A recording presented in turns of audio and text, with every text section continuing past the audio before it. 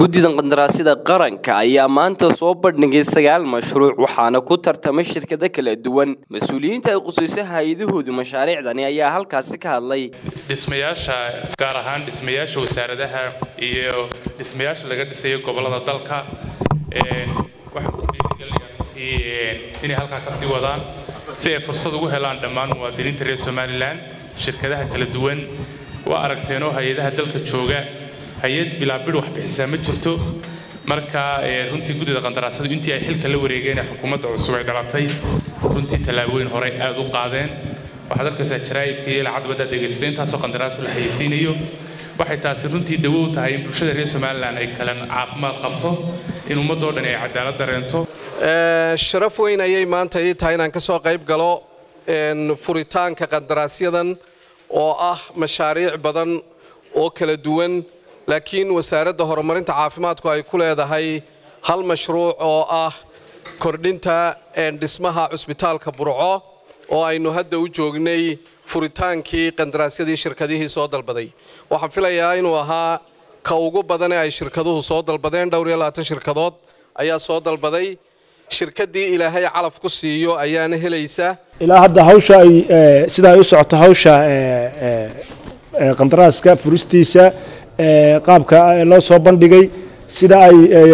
aad iyo aad baan uga mahad celinaa guddiga qandaraasyada si wanaagsan bay u wadaan insha Allah kala saaristana waxaanu rajaynaynaa in si wanaagsan oo cadaalad ku jirto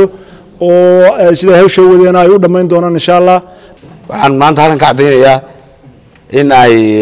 guddiga qandaraasyada oo gudoomiyaha ka yahay iyo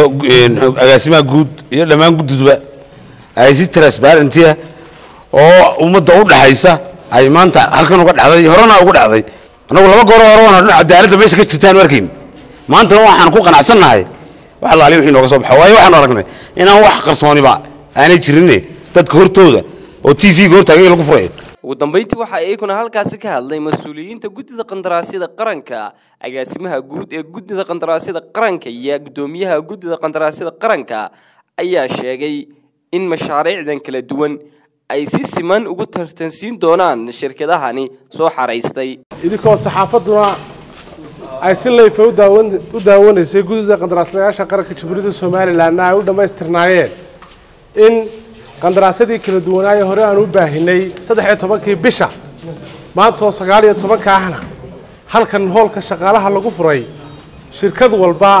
wixii nasiibkeeda ay ka qaado iyo wixii fikirkeeda uu lahaa iyo waxa uu kaga baxayna halka ay ku dhameystirtay gudoomiyaha guddiga qandaraasyaduna uu shirkad walba wixii ay soo qortay halka lagu yeedhiyay waxa weeye guddiga qandaraasyada qaranka Jamhuuriyadda Somaliland si xor iyo xalaal ah bay u kala saarayaan nin jeclaysi iyo shirkad jeclaysi midna ma wadaan waxaanu furnay 8 mashruuc oo aad u waaweyn waxa ka soo qayb galay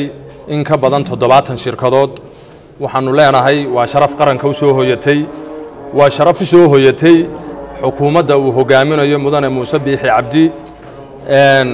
waxaan halkan rabaa in aan sidii caadada ahayd halkan aan idin ka ballan qaado hadda tihiin shirkadaha in aad naga heli doontaan sinaan iyo cadaalad iyo transparency waa Cabdiraxmaan Jumbo Sam News TV Hargeysa